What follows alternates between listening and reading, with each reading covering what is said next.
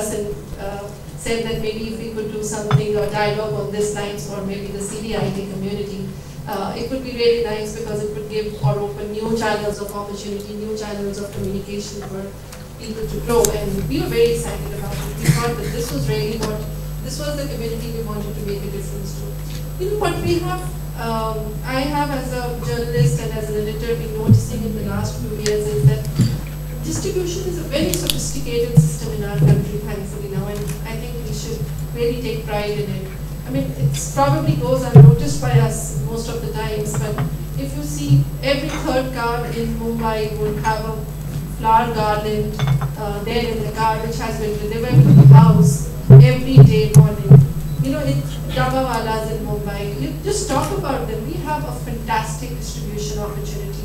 And I think we have the right attitude in this country as entrepreneurs to set up a good distribution business. So, you know, my objective over here is it is not about anything else. It is about building a mindset for thinking that we can, as distributors, become a very large business. And that is the change that we need to see, or that is the empowerment of change we want to do over here in this forum today.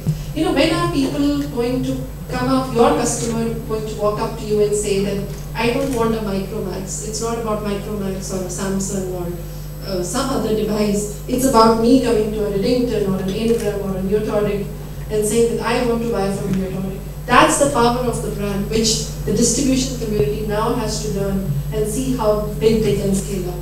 You know, in a country like US, you have spoiled the customer, the Indian customer, to such an extent that even in a country like US, people are happy to go 30 kilometers down to buy a gas cylinder or whatever they need. Out here, the same gas cylinder has to probably be put up on the 11th floor manually to make sure that this guy reaches out to him.